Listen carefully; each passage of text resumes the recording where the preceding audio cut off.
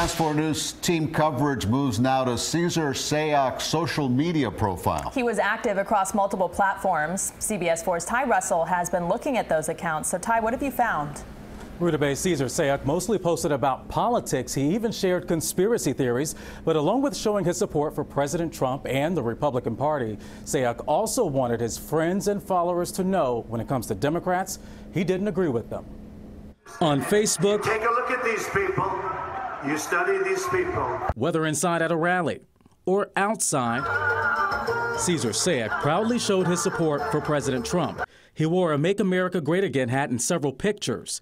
On Twitter, Sayoc expanded that support for all Republicans. He praised them and often wrote negatively about Democrats, like Democratic donor and businessman George Soros. Just last week, the FBI says a suspicious package with a device inside was found outside his home.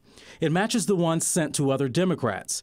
On social media, Sayoc also discussed far-right conspiracy theories and those about former Marjory Stoneman Douglas High School student David Hogg.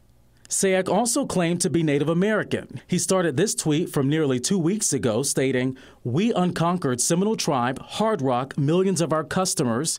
Today, the Seminole Tribe, Seminole Gaming, and Hard Rock International told CBS 4 there's no evidence Sayoc was a member or employee.